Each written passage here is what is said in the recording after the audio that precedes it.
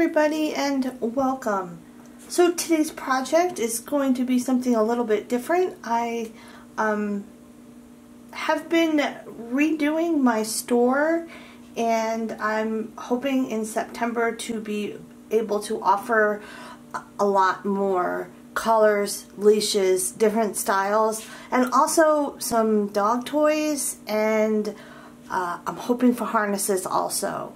I hope to be able to do it sometime in mid-September to let all of you guys see what I have been working on these past few months.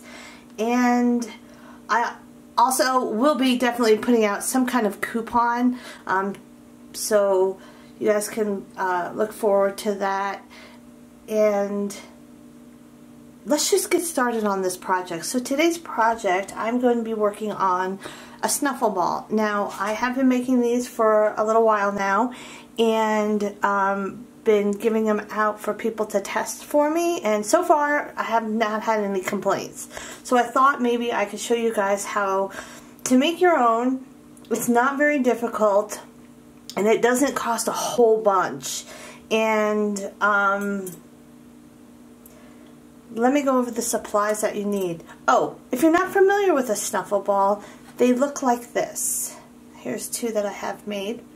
Now for these, what you do is you take a small treat and you can stick them in the folds of the fabric, and your dog will have to kind of sniff it out. It kind of helps your dog think more, and I can only speak for myself. My older dog does just fine with it, but Watcher loves this. If you don't know who Watcher is my very young border collie that's being trained for psychiatric service dog work. And he absolutely loves to roll this around and shove his nose in there to try and find the treats. Now, this is not a chew toy, and it is not like a tug toy. You want to supervise your dog when they're using this. Also, it's washable, which is just great. Because I know with Watcher, he gets his nose in the it gets kind of wet, so I like to have to wash his. And like I said, I've been making them for a little while. I've been handing them out and have had no complaints, so I thought today would be a fun day to do these. So the fabric that I have that I'm going to be using, and you can use whatever you want. I'm making mine in 4th of July kind of themed, so I've got anti-pill fleece fabric, and I got it in a darkish blue, and I got red, and then I have it looks like fireworks to me, so I have it in this red, white, and blue firework print. And like I said, it's anti-pill. You'll also need a pair of scissors. I use 2 different types, but one type will just do just fine if that's all you have.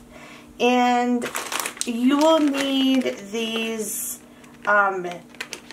zip ties or cable ties. I use the 8-inch,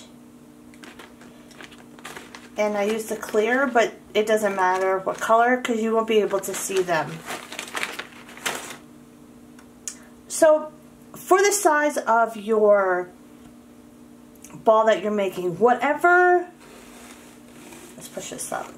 So whatever amount of inches the circle that you make across, that's how big the ball will end up being. So for the balls that I just showed you, these are 5-inch balls, and I was for those I have used, you can tell I've used it quite a bit. I used this it's a spool for my paracord, and I had this left over, and I have been using that to draw my circle around. So this is a 5-inch from tip to tip or side to side circle, I'm hoping this is making sense. And I'm going to make a larger one. So I have this, it's a paint dispenser kind of. Oh, I'm tongue-tied today. So this is for paint. You know, you can squeeze out your paint and use it. I've been using this like this, and this is actually going to be a 7-inch circle. So it'll be a 7-inch ball.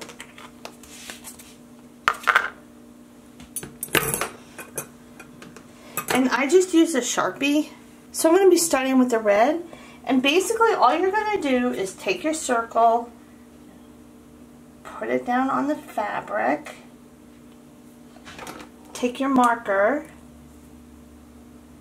and you're just going to go around the whole entire circle.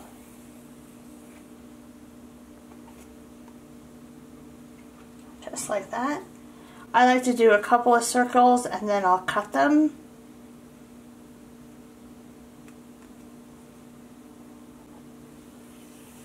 Try to get as close to the edges as you can of the bottom part of the fabric, you know, to the sides of the circles. Just try to get them as close as possible.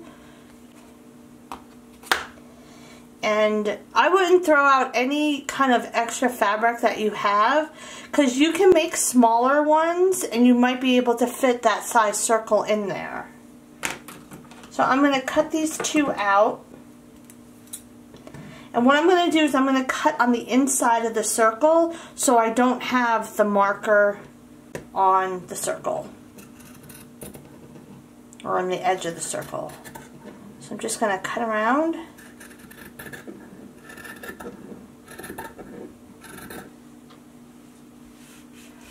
So I have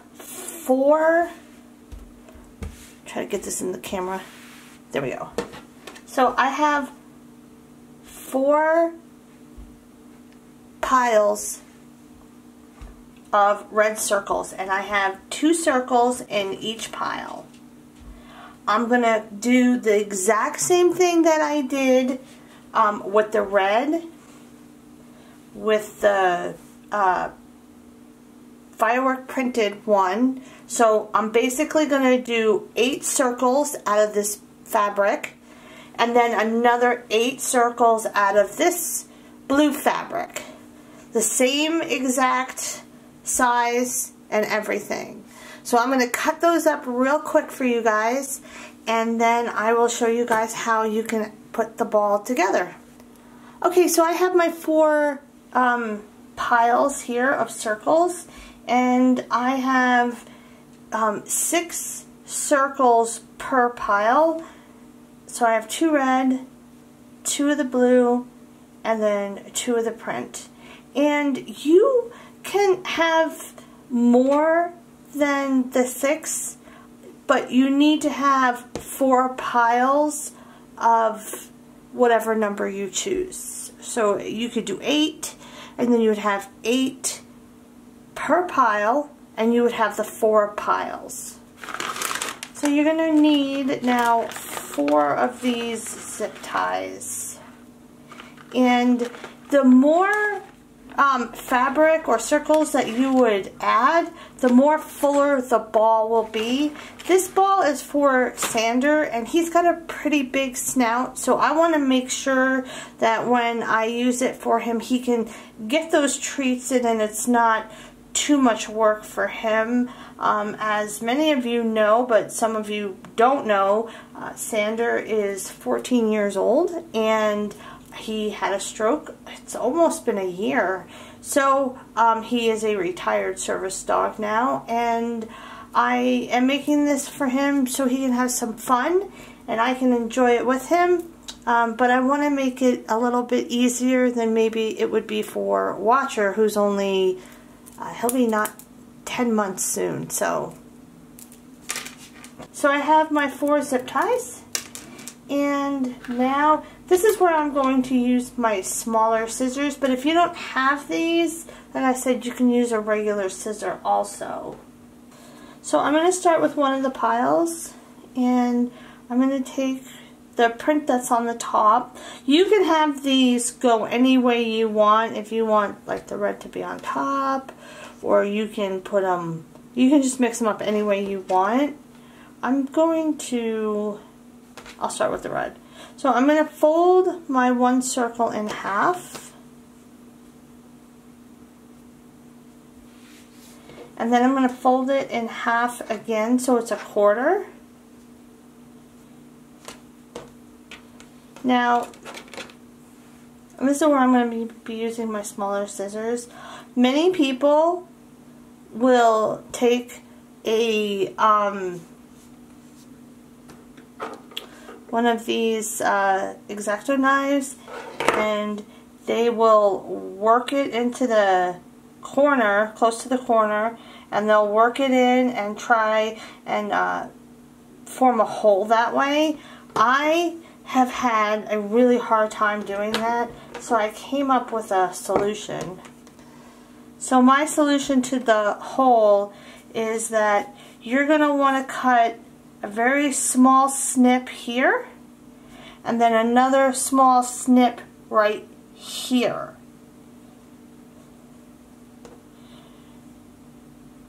So I'm going to very small.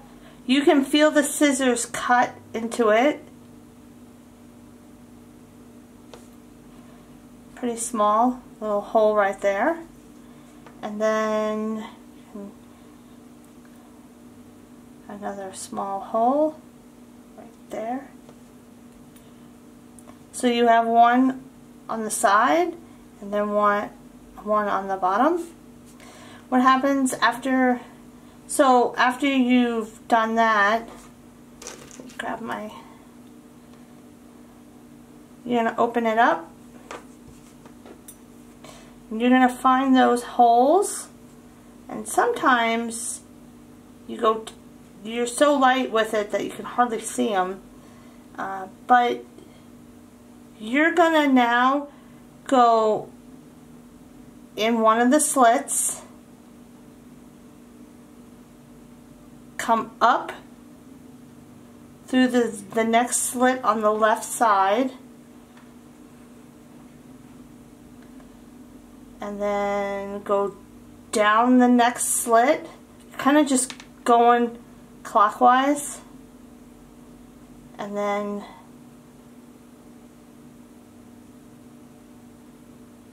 you come up that slit. So it ends up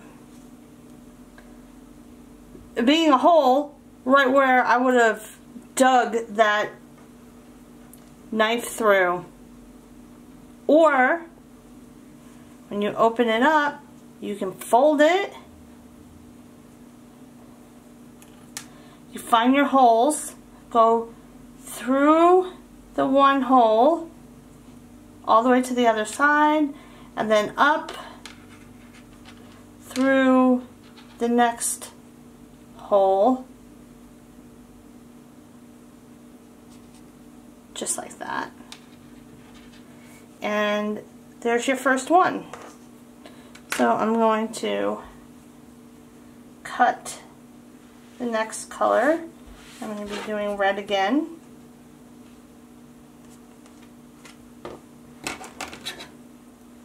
So remember, I'm going to snip right here and then right here.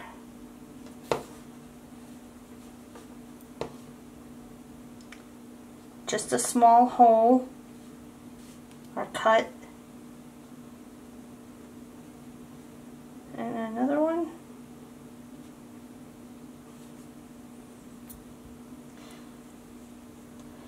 Alright, now I'm going to fold it in half.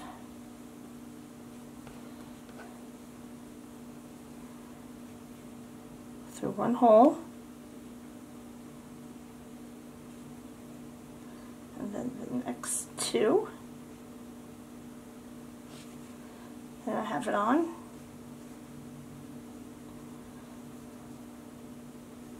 Now you can have your you can have your fabric with the fold on one side and then just do the opposite and have it on the opposite side, or you can have them all facing whichever way you want. It's really up to you. Okay, so I'm going to fold this one in half. Now this fabric is a little bit thinner, so be careful if that happens when you're cutting, because you don't want to make the holes too big. This is the only way that I have found that I can, you know, put them on correctly. My knife just doesn't want to go through it. So this is what it should look like. It's got 2 red, 2 of the print, and then 2 of the blue. And I am going to now zip tie it together, but I want it to be very loose. So I'm just going to slip this zip tie through. So once you have this one put together, you're just going to put this one to the side, and I'm going to start my next one, but before I zip tie it, I will show you what to do, because you're going to zip tie it actually to this zip tie. So you're going to take it with a bundle of fabric on it, and then you're just going to slip it through, and then you're going to zip tie it loosely. So I'll show you what I'm going to do for the next one. And okay, so I decided to do the rest of my circles. I did them all, and I have 4 separate zip tie piles. And here's the one that we did the first one, and we zipped it together, but it's pretty loose. I also tried to mix some of them up a little bit, and then I kept some with the 2. It all depends on what you want to do. And we can start to put the rest of them on. So I've seen it done a few different ways. This is the way that I like the best. So I have this one that has the 2, and then I'm going to have this one right here, and I'm also going to be zipping this one together. So for me, I have the ones that are the pair of circles that are together, both zipped now. Next, I'm going to take one of the other bundles, doesn't matter which one, and what I'm going to do with this one is, actually I'm going to turn these this way. I'm just going to push it through the 2 zip ties, and I'm going to zip this one on. Once I have this one zipped on, I'm going to move some around, and these 2 zip ties are the 2 that I just went through. I'm just finding a different spot to put the other zip tie on. So you're kind of making like a square. You have the 2 zip ties that go up and down, and then you have the 2 zip ties that go through. So I'm going to go through those 2 zip ties that are going up and down, and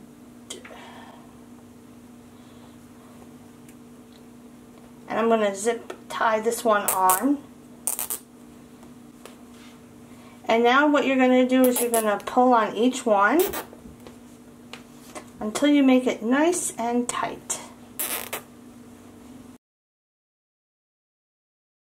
Once you got those cut, you can start and fluff it out and move it around a little bit. I have not figured out if there's some kind of pattern or what to make it more even with, you know, the colors. I do struggle with that part a little bit, and I haven't figured it out if there's a pattern. If anybody's watching this and they know of a pattern that I'm supposed to be following, that would be great if you would tell me. But I just fluff it out a little bit so it's not all the same.